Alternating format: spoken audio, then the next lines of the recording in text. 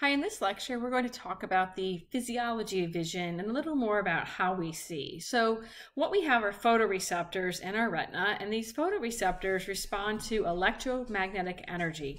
Now, you don't have to memorize the wavelength, but anything between 400 and 700 nanometers, you can see it's a very narrow spectrum of all of this electromagnetic radiation, basically, or wavelengths around us. Anything from gamma waves to X-rays to radio waves. Now, we can't see those. We can only see a small piece or a small slice of this electromagnetic energy. Now again, you can see we have what we call Roy G. Biv, so we can kind of see our red, orange, yellow, green. These are the colors we get because remember we have the three colored cones. We have the blue cones, the green cones, and the red cones, and they overlap.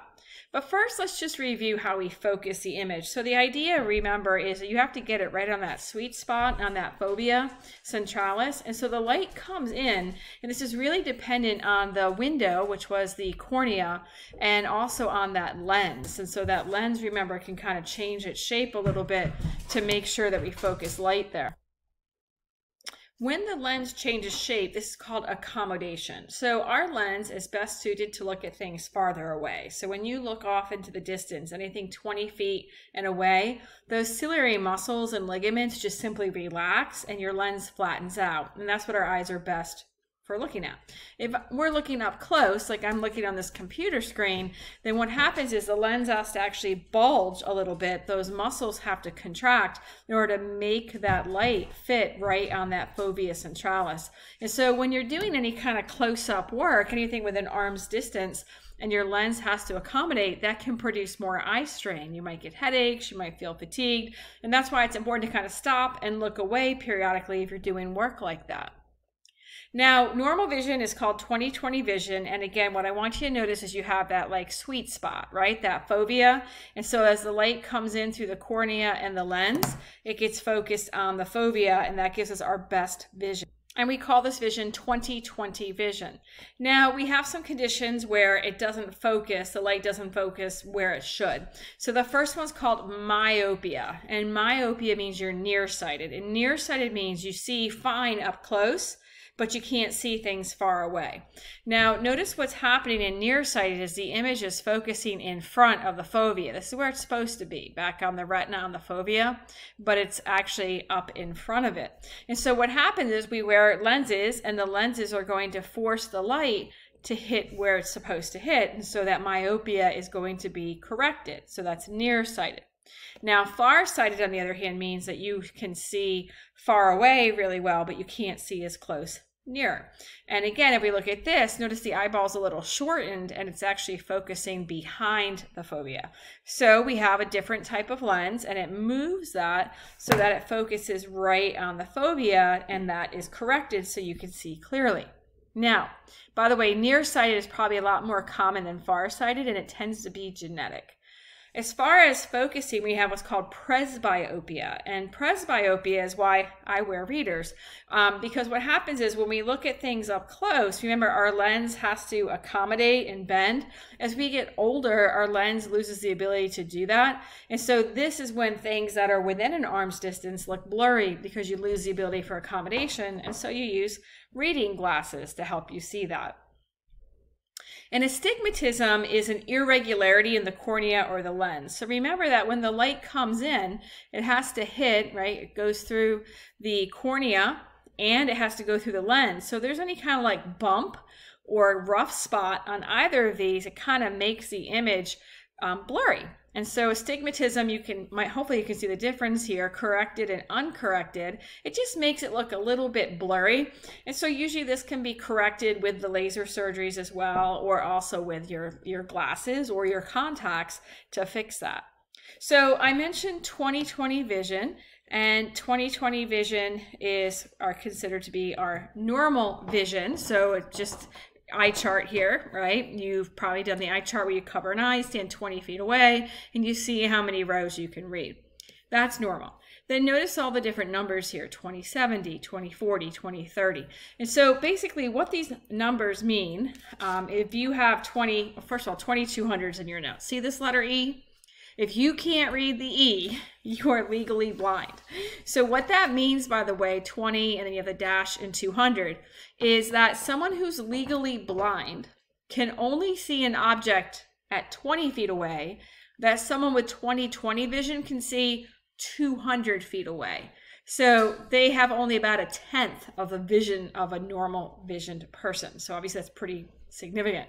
If you're 20/40, then that means that you can only see clearly something at 20 feet that someone with 20/20 vision could actually see 40 feet away. So the bigger the bottom number, the worse your vision. And then I wanted to mention a scotoma. This should not look normal to you. A scotoma is like an irregular blind spot. It could be due, some people have them when they get a migraine. It could be from the macular degeneration, glaucoma, diabetes mellitus. But what happens is there's an area in the retina that isn't functioning. And so you see this abnormal blind spot in your visual field. So let's come back to the photoreceptors now and talk about vision. So we mentioned that the rods, remember, are our night vision and our peripheral vision, and that the rods basically give us shades of gray and it's kind of fuzzy, whereas our cones give us our nice crisp color vision. They're found primarily in the fovea centralis, the sweet spot, and they have a higher threshold, right? They need more light to be activated. They're not activated in the dark. So basically, to summarize here, because your book goes into a lot more details, we know we have the rods and the cones. They're going to form the nerve impulse, and there's a relay of information that they send. So once they form this nerve impulse, they send it to a bipolar cell. So here's your rods and your cones. They get activated by light, they're photoreceptors, and then they relay that to bipolar neurons. Notice we have our bipolar, right, neurons for in our vision and also for smell. And they relay it to what are called ganglion cells, and it's the axons of the ganglion cells that form your optic nerve. Now, there's some other cells in here. We're not really going to focus on them, so don't worry. They basically help facilitate the communication between them. So how do the rods work? Very basically, the rods, you can see, have a pigment called rhodopsin, and rhodopsin is a visual pigment. They call it, it's like a purplish pigment. So when light hits this chemical, it changes a chemical reaction. So here's the rhodopsin. This thing gets broken off, right? And when the light hits, it changes its shape. And we're not going from cis to trans, just know it changes its shape, and once it changes its shape, we say that it's bleached. So the rods are actually bleached by the light hitting them. And when they're bleached, that's what triggers that nerve impulse. Now, if we look at this picture here, you can see a photon of light is hitting a rod. This is what they look like. And so it's a change from this trans configuration to a cis. So it basically changes its shape. Now, you have to have enough of the pigment for this to work. So the pigment in here is, like I mentioned, is called a visual purple. And you might have noticed back here that you saw vitamin A. So your rods are made up, basically they make this rhodopsin from vitamin A and beta carotene. This is in like carrots, orange, red types of food. And so that is a critical component of the rhodopsin. So you need to have your vitamin A. You got to eat your carrots. You probably heard about that with night blindness because it actually forms the pigment, the rhodopsin. The light hits it, causes a chemical reaction, you get a nerve impulse. They have a very, very low threshold. You can look at stars that are, galaxies, millions of light years away, and you can still see them. And they respond the same way to all wavelengths because they're just bleached. So they're either bleached a lot or a little bit, and you're going to see shades of gray. So as I mentioned, the rhodopsin's made from vitamin A and beta carotene, and when it absorbs the light, it gets bleached. So this stuff has to be made all the time for you to see, because once it's bleached, once light hits it, you have to resynthesize it. So when light hits it, it bleaches it, and then it takes a little bit of time to remake it. So if you go into a dark room, right, you turn the lights off. When the lights are on, it's all bleached. You turn the lights off, you can't see it first. Think about going into a movie theater or at night turning your lights off. You can't see. It takes a little bit of time to resynthesize all that rhodopsin. Once you make more, then you can slowly start to see, and you'll start to see shapes and shades of gray again. And that's just because it takes time to resynthesize it.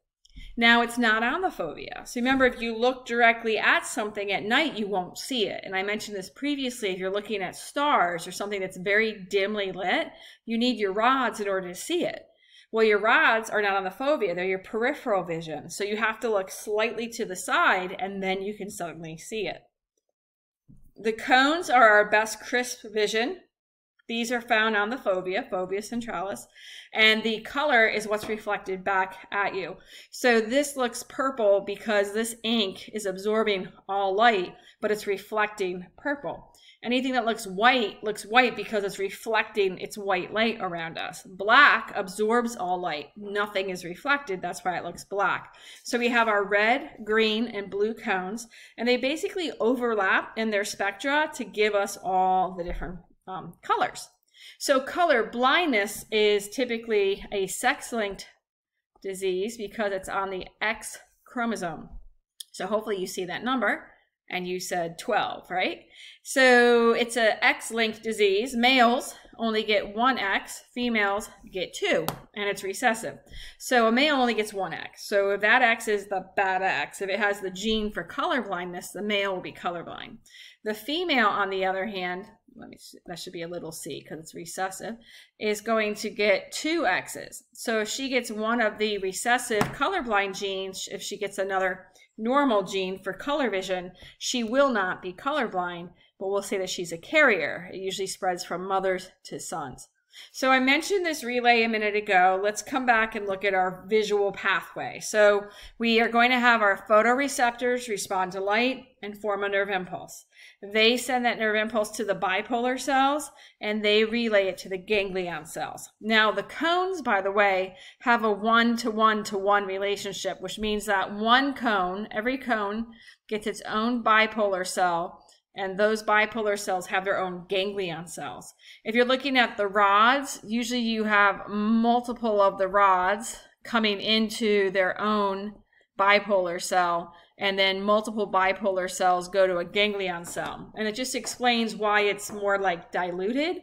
It's not as crisp and clear vision, where a cone is very clear. Now the axon from the ganglion cells, those axons leave, and that's how we get the optic nerve. Now remember, where the optic nerve meets the back of the retina, there are no photoreceptors, so that we all have a blind spot, right? Now something interesting happens. Notice we have our eye fields here, and we have our left optic nerve and our right optic nerve, and then fibers crisscross at the optic chiasm. So notice that the medial view is going to cross over to the opposite side. And so they leave as optic tracts. So each optic tract has the lateral view of the same side. So the left optic tract has a lateral view of the left eye, but notice it has the medial view of the right eye. It's kind of interesting how they crisscross and cross over. So this is thought to be somewhat protective. So if you were to like have brain damage and lose part of your optic tract, you would still get about 3/4 of your visual field because you could still get some information from the opposite eye. So these tracts are carrying information back. Now they're going to go through the superior colliculi and they're going to go to the thalamus. And then the thalamus, remember, its job is to relay it ultimately to the occipital lobe. So don't worry too much about the superior colliculi at this point. We did mention them briefly. Remember, like turning your head to a sudden stimulus or how you react to something visually. But the occipital lobe is going to have the visual cortex, and that's where it's all processed. Just realized my camera was doing something weird, so hopefully that's better. So the color is the ratio of the cones. Remember, they're going to overlap to give us all of our colors. And the focusing, as we said, is due to the cornea, right? The visible anterior 1/6, which is fixed. The lens, that's the one that can accommodate, right? It can change its shape for near vision or flatten out for our distant vision. And so they're critical for focusing. Now, as far as depth, we need two eyes for depth perception. So if you like cover one eye, it's really hard to see depth. So we need both eyes working together. And resolution is just how close together the receptors are, how they're spacing basically. And what's kind of interesting is that all the information actually comes into the brain upside down, and the brain flips it right side up. In fact, it's kind of interesting with vision. Most of what comes in is just dots, right? It's just information like pixels, and then the brain has to put it together and make a pattern out of it. That's why we have optical illusions, because the brain is trying to make sense about what it sees. And when it does that, it might not always be right?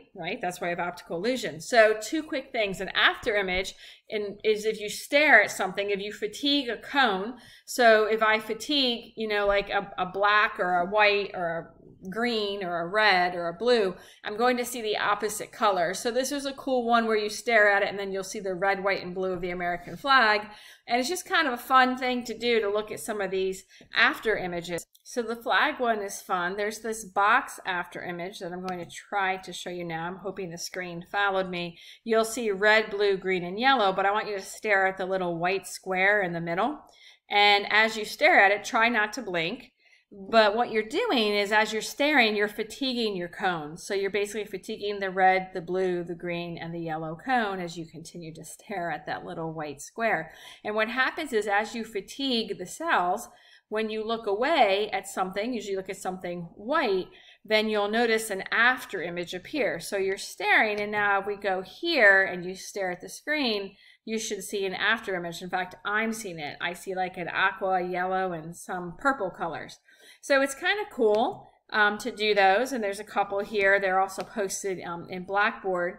And then the other thing I just wanted to mention was the optical illusions. They are quite interesting as well. We had some for you guys to look at in lab, and you can also just Google them. But remember, they occur because the brain is trying to make sense of the environment, and so it fills it in for what it thinks it should be. So here's a couple for you to check out. Now, one thing interesting is that once you see an optical illusion, you can't unsee it. And also, kids don't see these because their brains aren't going to be the same. So in this image up here, you might see like a white candlestick holder or vase, or you might see 2 black faces kind of looking at each other. This one might appear to be moving. They're not moving. It's a static image, but your brain thinks it should be moving, so it makes it look like it's moving. And you've probably seen this one of the old lady or the young girl. So if you see the witch, you see her big nose right here, and her mouth and her chin, and there's some hair. If you see the young woman, then this is her little nose right here, and then this is kind of like her jawline, and there's a little necklace there. So it's kind of cool, and there's all sorts of fun ones online. So this finishes our lecture on the physiology of vision.